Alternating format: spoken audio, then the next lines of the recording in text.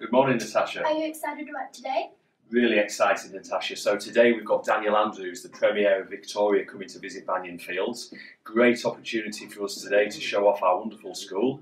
He's going to go around and see a lot of students who are going to be using our digital technology, because we're trying to develop the digital curriculum as we move forwards towards the Victorian curriculum. So he's going to see SeeSaw, he'll see Sphero, which is a interactive robot that students can program and move it around. Hopefully he'll see the 3D printer in action as well, and he'll get to have a chat with some of our swimmers who've taken part in the Life-Saving Victoria programme at Park in Frankston. So yeah, it's going to be a really good day. Hopefully he'll have fun here, and Natasha, good luck interviewing him. Thank you. Thank you.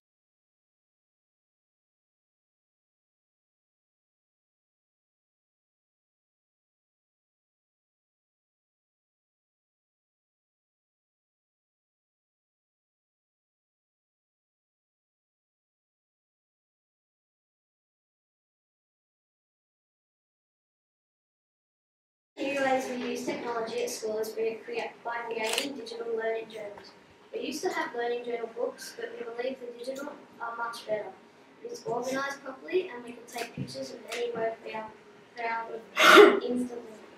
The app we are using is SeeSaw, and we can make videos, picture collages, record voiceovers, and use drawing tools to show other students, teachers, and our parents our achievements throughout the year. In addition to that, our parents are able to look at our progress made throughout the year from home. Ryan and Malia are going to show you how we use SeeSaw.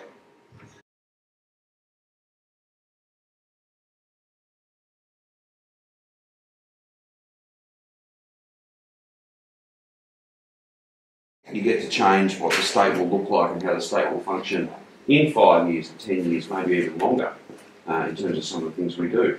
Some of the schooling programs, whether it's kinder and those early years, primary school, secondary school, TAFE, all of those investments are some of my favourite investments, and they're great fun because I get to visit lots of schools, I get to meet with lots of teachers, and not just teaching staff, but support staff as well, parents, and to talk about just how important these things are. The money we spend in our schools, it's many billions of dollars, but it's not a cost. It's a really powerful investment so that you've got the skills that you need, that all of you have got the skills you need, which are very different to the skills that I was taught when I was at school. And I think some of the technology is probably the biggest difference. I think you're much more involved in the things that you learn. You're much more involved in the process. When I was your age, I was going to try not to use that phrase, but when I was your age, we'd sat in a classroom and the teacher basically told us things. And we sat down, we wrote them down, and we learned them. It was more about memorising things rather than being involved and part of the process. So I suppose that's a long way of saying my job is fun, and from looking at you today, I think this school is fun, isn't it? This is a fantastic place. So yes, it's a lot of fun. Today we are here with the Victorian Premier, Mr. Daniel Andrews. Hello, Mr. Daniel Andrews. Good morning. We have been preparing for the new digital curriculum. We have been learning Scratch, Tinker, and even the 3D printing now, which is helping us with coding. What technology areas of study do you believe is the most important for the future schools? It's a really good question. I think technology is a big part of working life and learning today, and it's going to be an even more important part as we look to the future.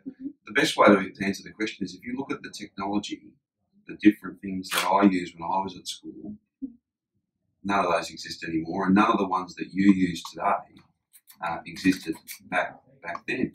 So in many respects, the jobs that you'll do, the skills that you'll need, the tools that you'll need, if you like, perhaps we haven't even invented those yet, but we're doing things like introducing tech schools, and the first of those will open next year. So when you're in secondary school, you can go and spend some dedicated time each week, each month, learning about practical applications, so things like engineering, coding, robotics, pneumatics, all of those things. Those technical skills, practical skills, together with the other investments that we're making around maths and science, because all technology is based around those key learnings that come from maths and science. All those investments are really important, I think. But the key point is there's a sense of adventure in this, because I don't quite think any of us know where the technology will take us, or indeed what sort of discoveries we might make. And you have to harness that and be inspired by it. And I think that learning about coding, learning, as you said, about lots of different technological issues and disciplines. The possibilities are really endless. And there's a great sense of excitement. I know my kids, who are in grade 4, grade 6 and year 8, they've got a lot more technology in their basic studies than we would ever have dreamed of.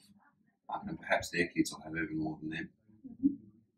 The Year 6 students have been preparing their own unique Australian flag. What key elements do you believe should go in their flag? Well, there's always a lot of public debate about this. Not a lot. There's often some pretty spirited public debate about whether our flag represents our nation properly and whether we should change it, whether we should move to something different. I think our flag's unique now, so that ticks that box. It's pretty unique. But in terms of a change, I think you want the flag to represent our past and to pay respectful attention to those who helped to build our nation, to Australia's first peoples. But then it's got to represent what we're doing now and who we are now, but also be really hopeful about the future. And if you can capture all those three things, then perhaps that's the sort of unique national emblem that we should be looking for. Yeah. Have you had any ideas? Have you? Yep, I've made a plan. Yes. Yep, I've been adding a kangaroo and an emu. Yes. And a symbol which shows light, because they want to see the light side, the correct side instead of the dark side. Made footprints because they've left the past, they're going to the future. The journey. Yeah, the journey to the future. Oh, wonderful. Well, it's a really interesting exercise in that it gets you thinking about where Australia's come from, the things that are great and that we should celebrate today, the things that are really important, and then what our view of the future is, the things that we're hopeful about. That's a really good exercise to get students thinking about that. So, very good. I look forward to seeing lots of different unique flag options. Thank you for joining us at Banyan Fields Primary School and for having this interview with me. It's a pleasure. Thank you.